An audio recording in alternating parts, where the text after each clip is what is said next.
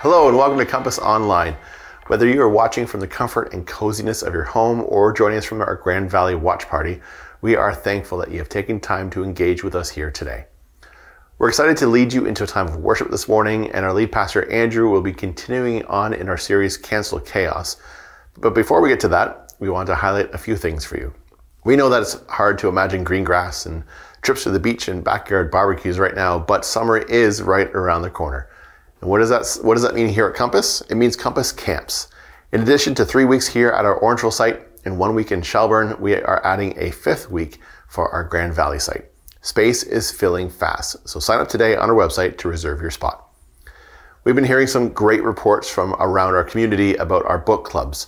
From one member who joins us all the way from PEI to people cutting their screen time in half, we're encouraged by the reports making their way back to us. If you're a part of a book club, thank you for joining. And secondly, let us know how it's been encouraging for you. We have some incredible news from our newcomer ministry. This past week, we welcomed with open arms 18-year-old Samuel. Samuel has been separated from his family for the last 13 years. On February the 1st, finally, he was reunited with his mom and his dad and his little brother. We are thankful for our newcomer team who has helped assist and support this family to get to this very sacred moment. As we prepare to move into a time of worship, we want to encourage you to be reminded that worship is more than just giving of our voices and singing, but it's also giving of our talents and our time and our treasures. We want to give a big thank you to those that have been faithful and generous in their financial giving. We also want to invite you, if you haven't already, to consider partnering with us in your giving. Your generosity helps continue our mission of seeing the spiritual transformation of people, families, and communities in our region and globally. Your gifts help us be known by love. To find out how you can partner with us, simply visit listuscompass.com/give. Will you join me today as I pray? Jesus, thank you for this opportunity to gather from across our region, our country, and our world. As we prepare to give you our worship, to open our hearts to your word, we also want to stop and give thanks. We thank you for the team that is planning and getting ready for Compass Camps. Even now, we pray for the staff, the campers, and the community that they will come to know you more through these 5 weeks of camps. We thank you for the amazing conversations and connections that are happening through our home groups and our book clubs. We pray, God, for those to grow and for people to learn more about who you are through slowing down and focusing their lives. God, we thank you for Samuel, for his safe arrival and reconnection with his family here in Canada. We pray for a smooth transition as he settles into life here. God, we join with them in celebration as they have their son and brother return to them. And God, we thank you for the faithful and generous givers here at Compass. We thank you for the gifts that you have provided so that we can continue to serve our communities here in Orangeville, in Shelburne, in Grand Valley, in Dufferin County, and even online. God, may we continue to be wise with the gifts you have given so that we will be known by our love and so that your name will be known through us. And God, as we continue and prepare to join our hearts in worship, we welcome you into our space. We welcome your Holy Spirit into our homes, into our watch party in Grand Valley, and into our hearts. Pray us all in Jesus' name. Amen.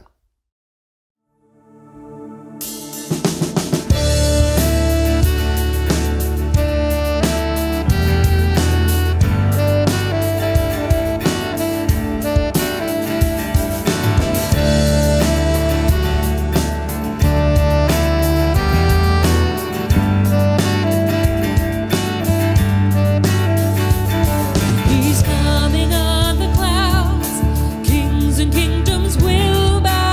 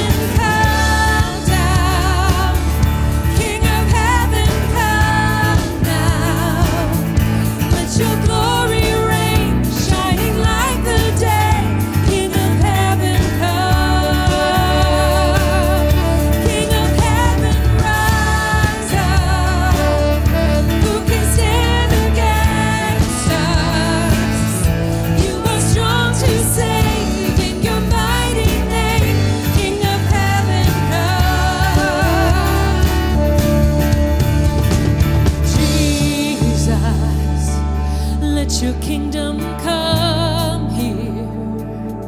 Let your will be done here in us.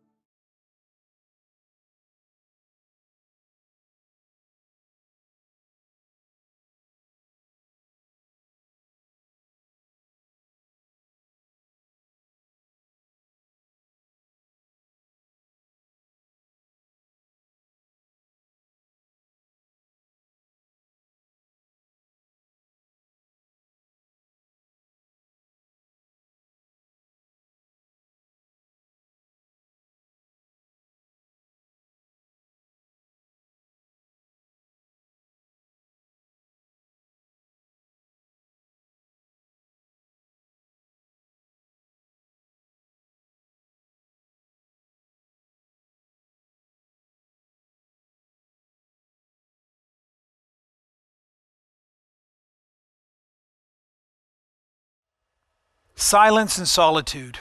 We struggle to find it, and yet we so desperately need it. The opportunity to sit quiet and reflect on God's presence and love, or simply to take some deep breaths and review your day with God. Most of us long for moments of peace and quiet, and yet when they come, they don't last long. We far too quickly run away.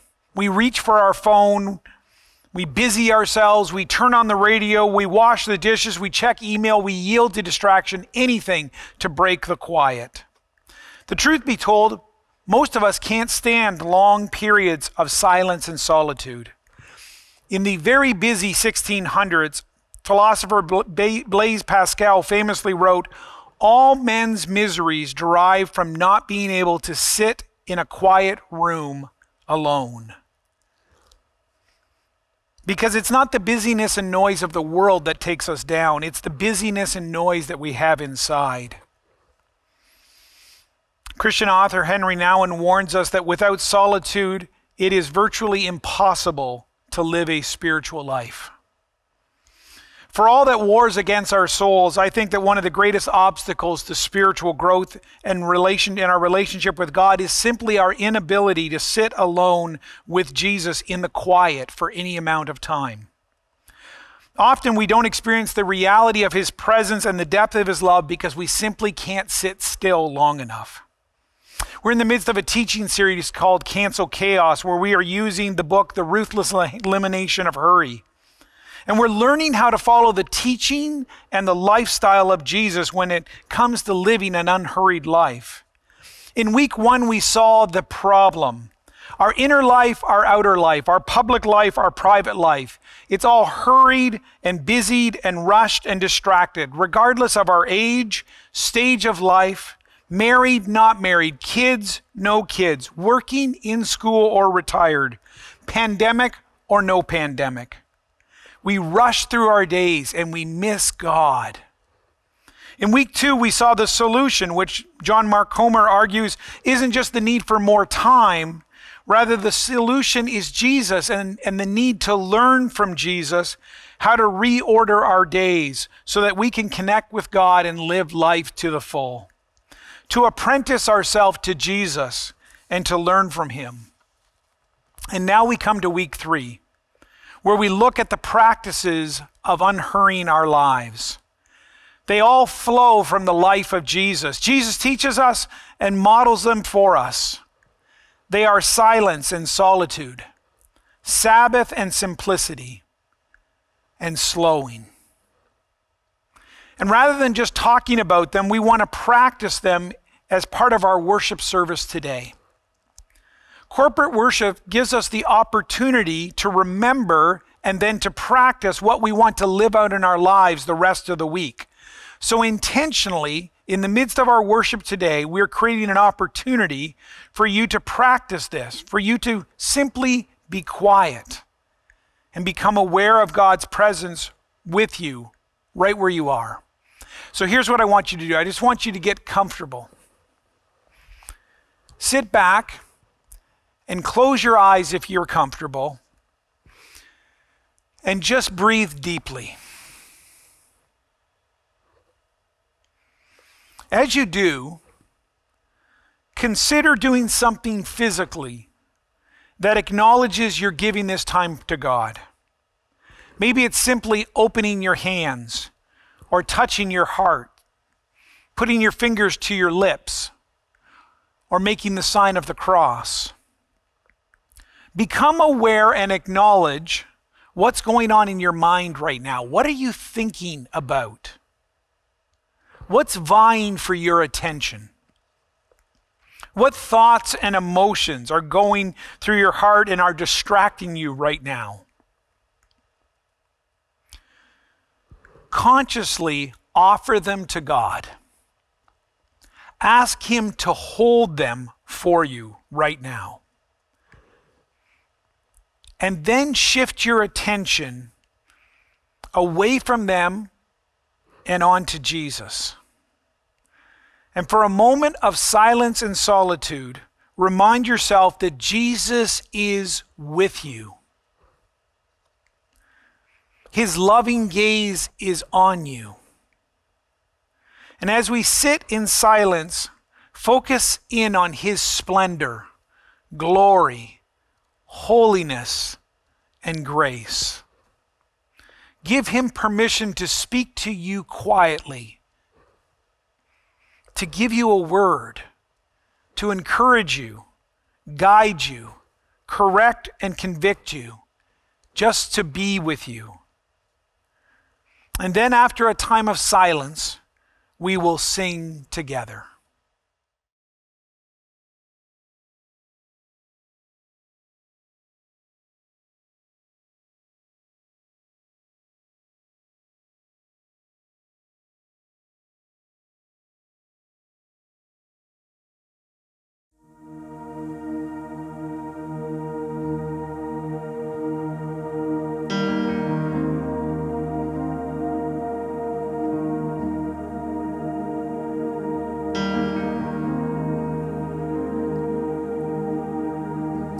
All the way my Savior leads me. Who have I to ask beside? How could I doubt His tender mercy? Who through life has been my guide? All the way my Savior leads me and cheers each winding path I tread. He gives me grace for every trial, feeds me with the living bread. You lead me and keep me from falling. You carry me close to your heart, and surely your good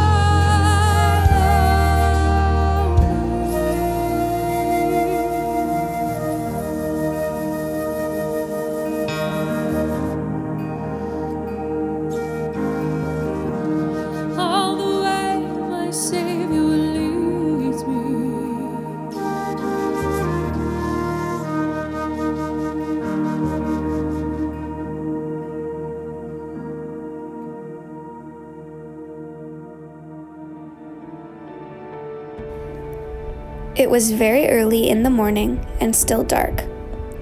Jesus got up and left the house. He went to a place where he could be alone. There he prayed, "My beloved calls to me. Arise, my darling. Come away with me, my beautiful one. But the Lord is in his holy temple. Let all the earth be silent before him. For God alone, O my soul, wait in silence, for my hope is from him."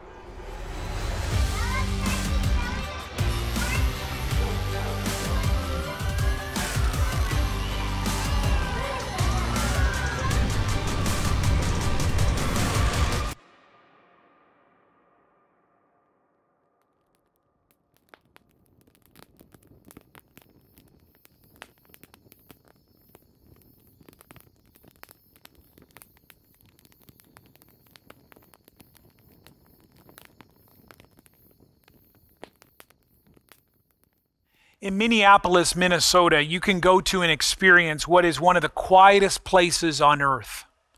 It's called the Orangeville Anechoic Room, and it registers at -9 decibels. Just to put that into perspective, our singing and worship in our worship services usually runs between 92 and 95 decibels. And a room that you would normally consider quiet is about 30 decibels. But in the anechoic chamber, there is no echo at all. The room absorbs 99.9% of the sound. The room is so quiet that you can actually hear your own organs functioning. For $250, you can book time in the room, but you're only allowed to go for a short, supervised stay. For some of you, as we begin to come out of 2 years of shutdown, online schooling, working from home in a cramped house, that kind of peace and quiet might sound like a dream, but it's not. In fact, it quickly turns into a nightmare. Apparently, being in a room so quiet that you can hear your own heartbeat, stomach, and lungs as your only reference point quickly becomes disorienting. The longest anyone has spent in the room alone is 45 minutes. The average person lasts about 20 minutes, and then they become panicked and ask to be released. For most of us, we long for moments of peace and quiet, but when they come, they don't last long, and neither do we. Think back. When was the last time you were in a completely quiet place? And how long did it last? What did you do? Did you sit quietly and use it as an opportunity to reflect on God's presence and love for you? Did you take some deep breaths and review your day with gratitude? Did you pray? You probably did what most of us do. Reach for your phone, pick up a book, turn on some music, start a conversation. Because most of us can't stand extended periods of silence.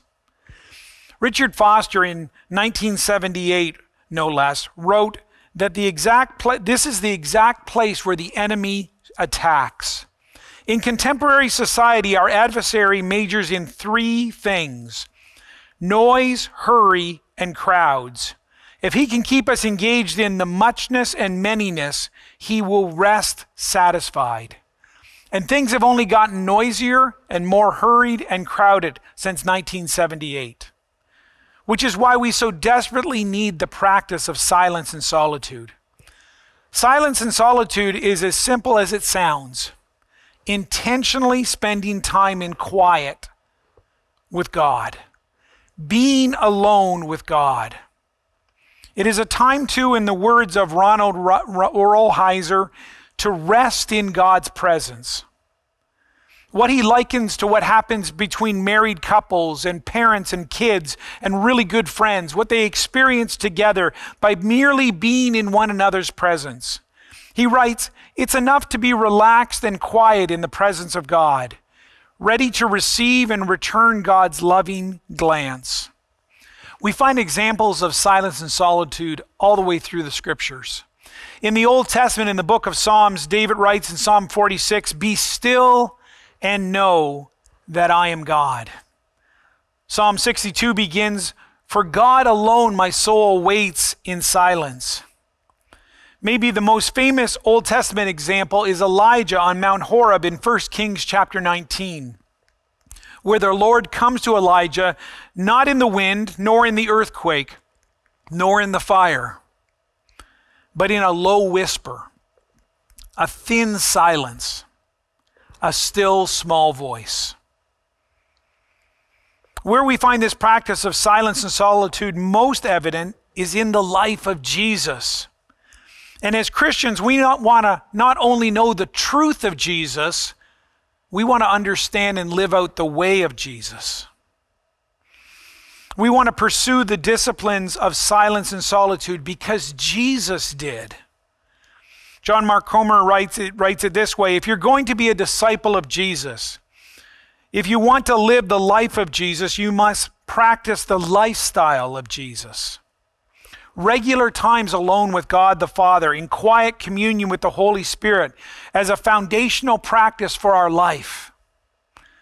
Jesus regularly withdrew from the crowds and disciples in the early morning or late in the evening just to be alone with God. His longest recorded period of solitude is given to us in Mark chapter 1. And I'd like you to turn there in your Bible. Mark chapter 1, verses 12 to 13. The same event is recorded in Matthew chapter 5 and in Luke chapter 4. But here in Mark 1, we are simply told, at once the Spirit sent him out into the wilderness, and he was in the wilderness 40 days being tempted by Satan. He was with the wild animals, and the angels attended him. We often hear and tell stories about Jesus' miracles and his teachings and his interaction with people. We may be not as quick to recall the regularity with which Jesus was going off on his own. The Greek word we want to hone in on for just a few minutes here is the word eremos. It's often translated desert or wilderness in your Bible. It simply means a solitary place, a lonely and a quiet place. The word shows up over 30 times in the Gospels, most of all in reference to Jesus, including right here in Mark chapter 1. Let me just set the context for you. Jesus is at the beginning of his ministry. He goes out and he is baptized by John.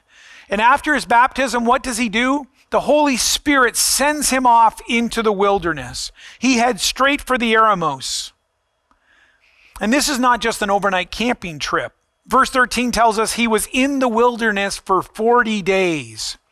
Jesus, the Messiah, God in human flesh, begins the most grueling stretch of his life, 3 years of ministry, and then his crucifixion, death, resurrection, by preparing himself with 40 days of solitude and silence. Comer points out that we often think about the wilderness as a place of weakness, but it's actually a place of strength. Jesus was led by the Spirit into the wilderness because it was there and only there that Jesus was at the height of his spiritual power. It was only after a month and a half of prayer and fasting in this quiet place that he had the capacity to take on the devil himself and to emerge and walk away unscathed in total victory. That's why over and over again we see Jesus come back to the eremos. Remember Foster's quote from earlier? Our adversary majors in 3 things: noise, hurry, and crowds. And one of Satan's primary tactics is to fill your world and your life with noise and hurry so that you lose your sense of awareness about life, about yourself, and about God's presence, power, and truth. But in silence and solitude, in the eremos, we refocus our attention, we remember our identity, and we become aware of God's presence. It's where we become spiritually strong. Now just keep reading. This chapter is amazing. And we start to realize that in the gospel, this is far from an isolated incident. After the 40 days of solitude, Jesus returns to begin his ministry, and he immediately calls his disciples to come and to follow him. And then he heads for Capernaum. He arrives on the Sabbath, and he goes to the synagogue where Jesus begins teaching. We don't know how long he preaches for, but he has a busy morning. When he finishes teaching, we are told in verse 23 that just then, a man with an evil spirit confronts him. Jesus takes care of the evil spirit and heals the man. Then, verse 29 says, as soon as they left the synagogue, they head for Simon and Andrew's house. Turns out Simon's mother-in-law is ill. Jesus has come here to spend some time with the family, and he spends time praying for and healing her. And then, verse 32 says, in the evening after the sunset, many came and they brought the sick and the demon-possessed for Jesus to heal. Suffice to say that this was a pretty full day for the Messiah. So what does Jesus do the next day? Verse 35. Very early in the morning, while it was still dark, Jesus got up, left the house, and went off to a solitary place where he prayed. Comer writes, you'd think that Jesus would have slept in, gone for a light run, and then had brunch with the disciples, but no. In response to the busyness and the noise, he seeks out silence and solitude with God. Let me give you a couple of more examples in the chapters that follow. In Mark chapter 6, verse 32, it says, then because so many people were coming and going that they did not even have a chance to eat, he said to them, come with me by yourself to a quiet place and get some rest. So they went away by themselves in a boat to a solitary place. In Matthew 14, it says, when Jesus heard about what had happened, meaning the death of John the Baptist, he withdrew by boat privately to a solitary place. Matthew 17.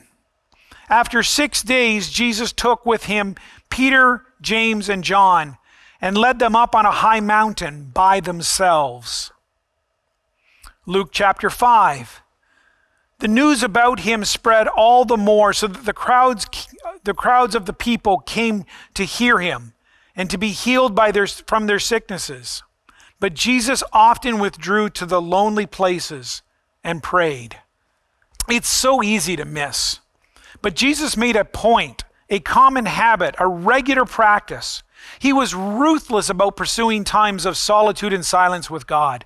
Sometimes we think, well, Jesus was the Son of God, so he must have had superhuman powers to live the life that he did.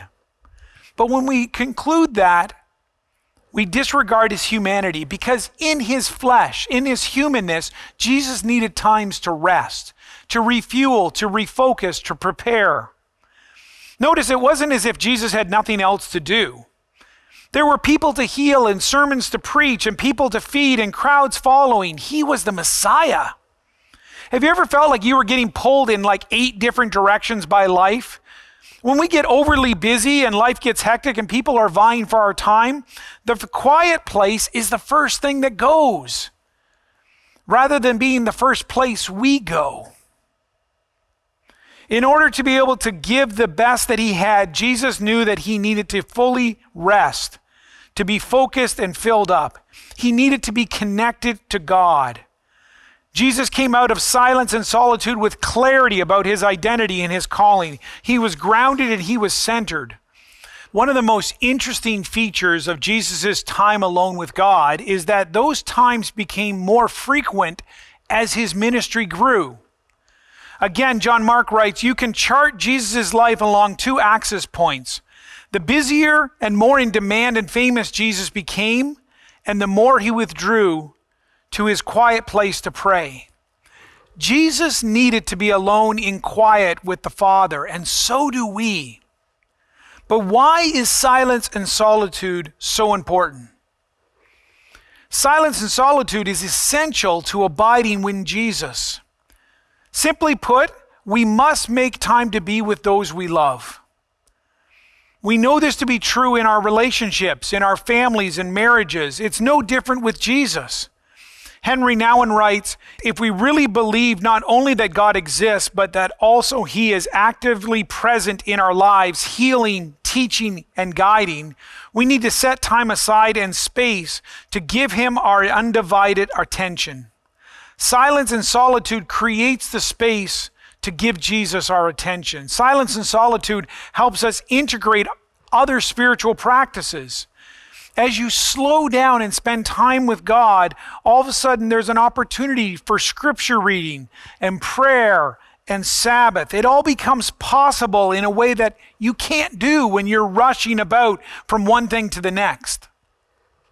Second, silence and solitude is an act of embodied trust in God. For most of us, the moment we try to sit quietly with Jesus is also the moment our minds begin to race. We begin to think about all the things that we should be doing instead.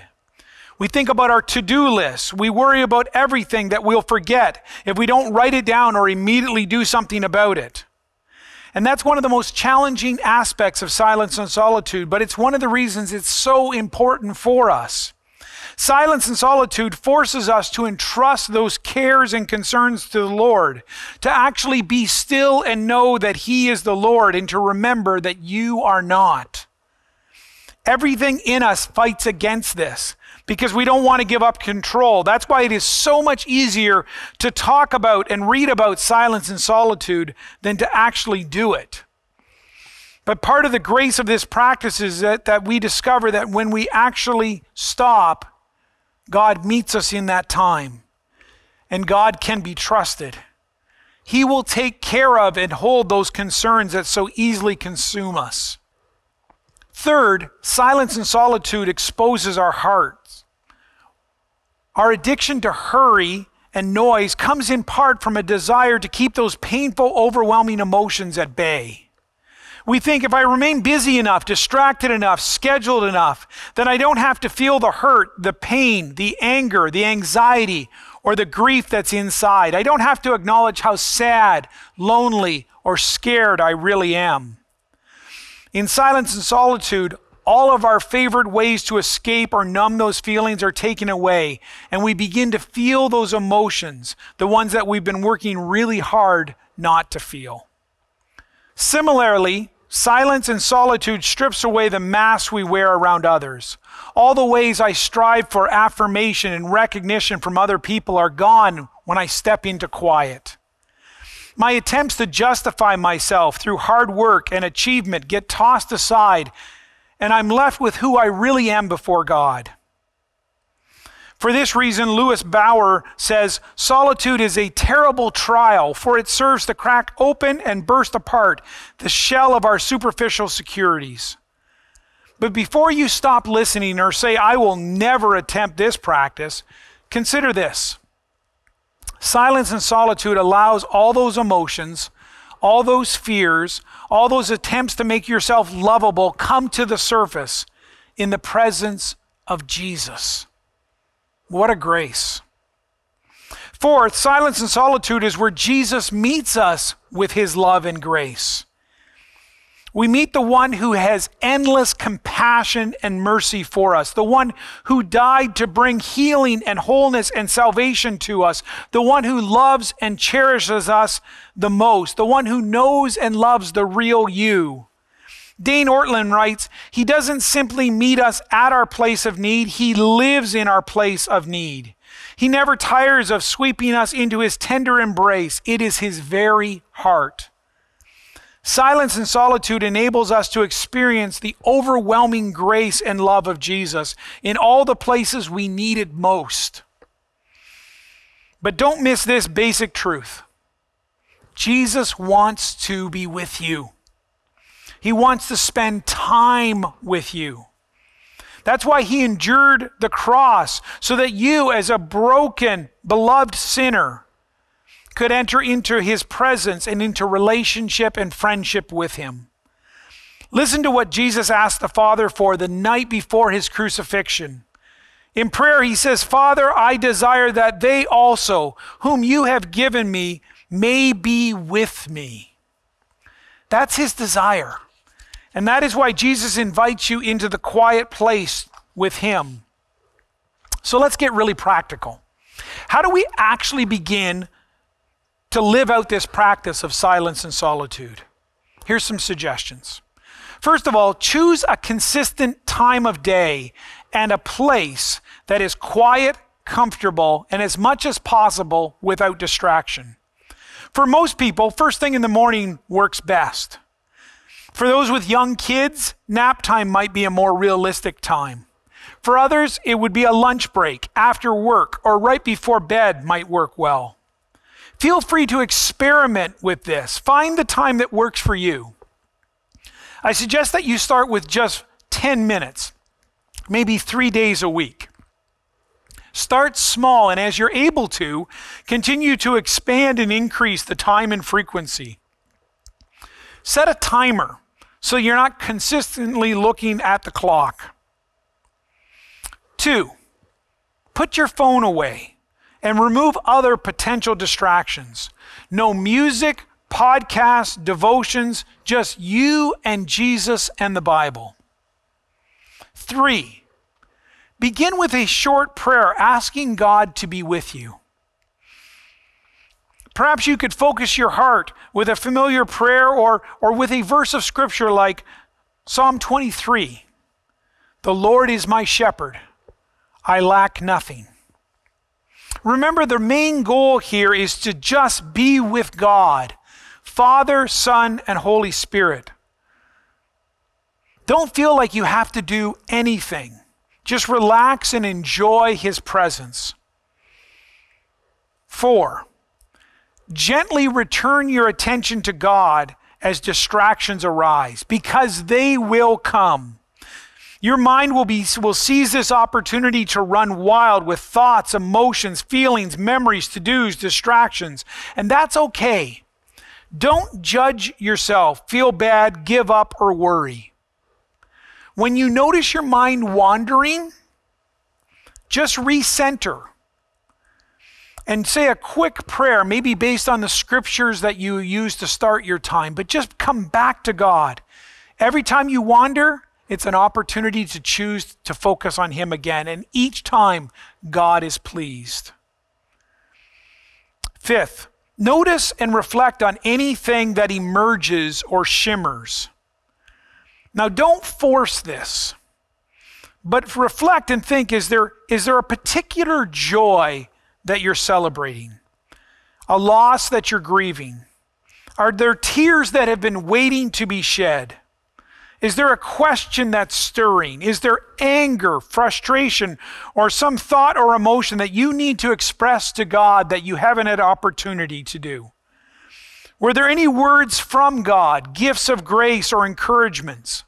This is where keeping a journal is so helpful, just to write them down and to keep them and to reflect over them and to start to see the pattern of what God is communicating to you. 6th, remember that succeeding at this practice is doing it, period. All you can do is show up. Know that Jesus is with you, whether you are aware of his presence or not. And be patient. It sometimes takes years to get comfortable with this practice. So resist saying, "I'm bad at this. This isn't for me." Don't be hard on yourself, especially if you're the overachieving type. The point of your time of silence and solitude is to do nothing. Don't try to make anything happen. Silence and solitude is about you learning to stop doing, stop producing, stop pleasing people, stop entertaining yourself, stop obsessing, stop doing anything except for simply being yourself before God and being found by him in this time. These are noisy days we live in, busy days. And Comer writes, the noise of the modern world makes us deaf to the voice of God, drowning out the one input we need most. You might want to book some time in the quiet chamber. Or maybe you should just change a few of your habits in life. Instead of playing Candy Crush for 20 minutes over lunch, you could just sit in silence and connect with God. Or maybe make it a regular part of your day just to go outside for a walk and don't take your phone with you. Make the choice not to immediately turn on the TV when you walk in the door or turn on the radio when you jump in the car. Pick a day each week when you will not consume any social media at all. Think about it. If you want a life that is marked by love, joy, peace, patience, kindness, perseverance, contentment, and rest, like you see in the life of Jesus, if you want to live the life of Jesus, you need to start to practice the lifestyle of Jesus. So let's learn from Jesus and make silence and solitude a core practice of our faith. Let's pray together.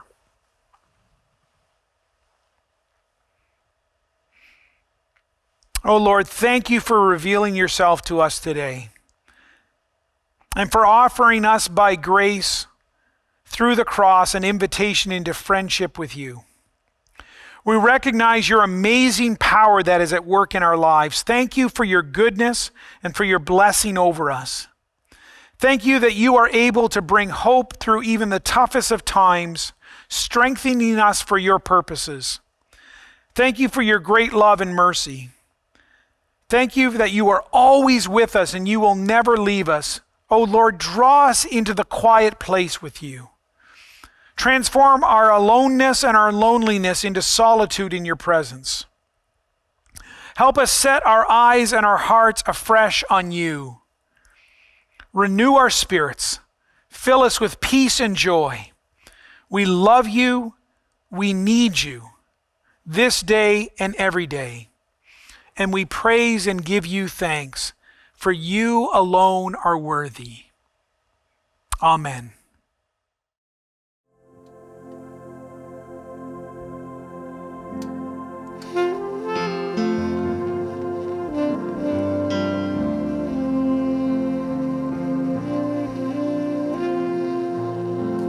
I've carried a burden for too long on my own. I wasn't created to bear it alone.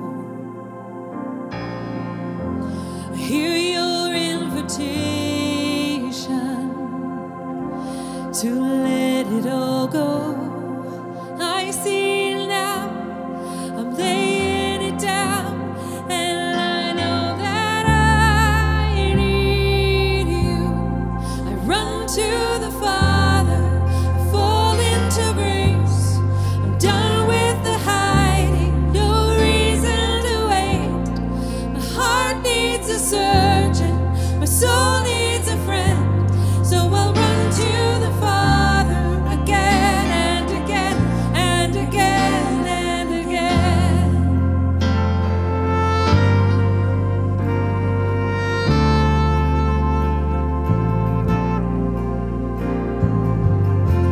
You saw my condition,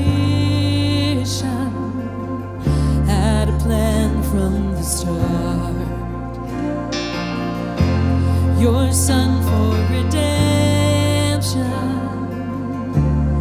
the price for my heart. And I don't have a context for that kind of love. I don't understand, I can't comprehend. All I know is I need you. I'll run to the Father, I fall into grace. I'm done with the hiding, no reason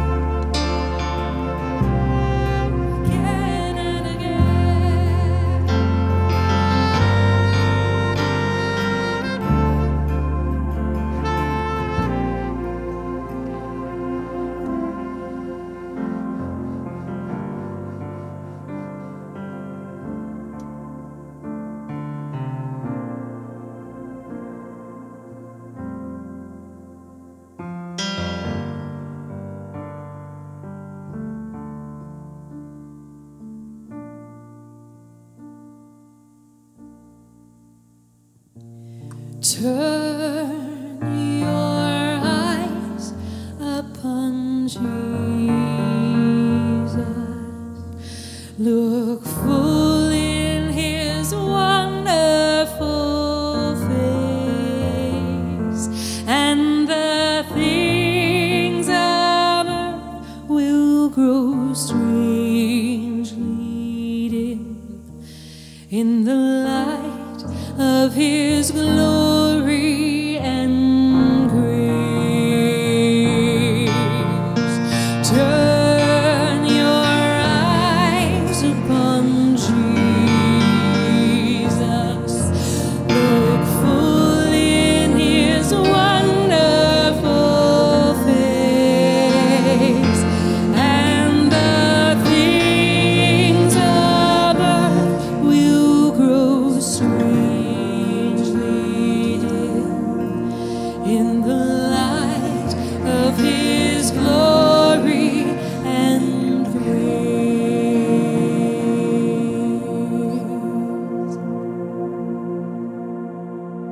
As we come to the end of our service, I want us to pause for a moment and look back. This might be the type of review that you would do with God at the end of a regular day. Remember, we're practicing what we want to live out. This is a pause of gratitude and examine. Think back over the service, over the last hour. What one word comes to mind? What one word describes what you've witnessed? Maybe a gift or an insight you've received. What you take with you from this time. Think back on your whole day. How did you feel when you woke up this morning?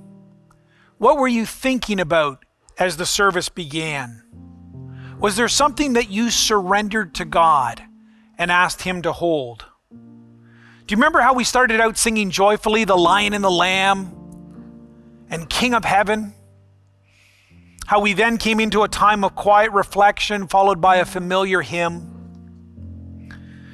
We heard from Scripture, hearing the words of the Gospel of Mark, the Song of Solomon, the book of Habakkuk, and the Psalms.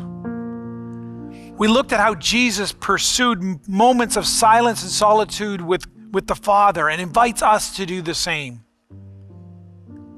And now, in a moment of quiet, before we transition into all the other things that our day holds for us, we pause and we reflect back with gratitude. We were silent at the beginning to give God the first word. And now we are silent as we close because God has the last word too. As we wait on God, I want you to think of what one word comes to mind. Don't speak it. Just hold it for now.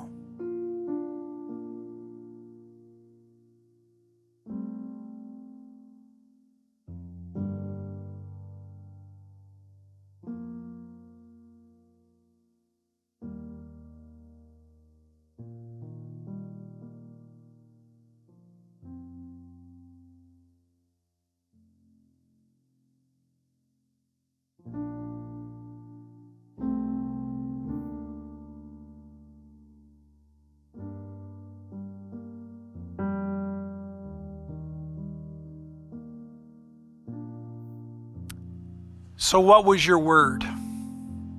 If you're watching online, I'd love you just to text that in the chat. Or maybe if you're watching with someone, you can share your word with them. If you're watching in Grand Valley, I'd love for you to speak it out into the room. What is your word for today?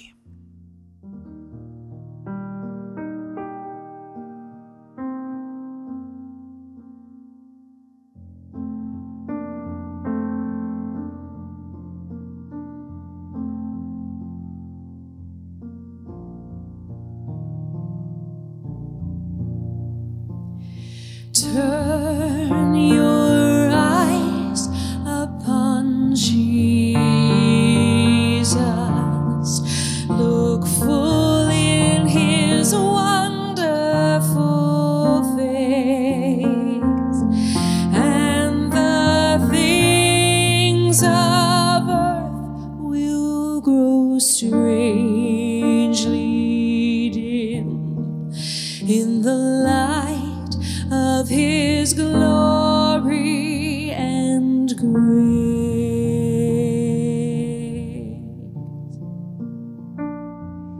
It's been good to be with you, friends.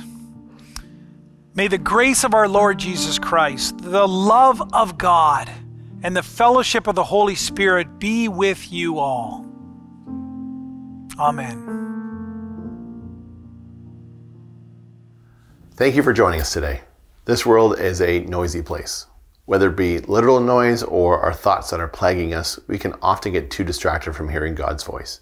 Today, take a few moments of silence and solitude and spend it with Jesus. Maybe it's a walk outside. Maybe it's sitting on your comfy chair wrapped in a blanket with a hot cup of coffee or tea, or maybe it's even an afternoon nap. However it looks for you, be purposeful with your time.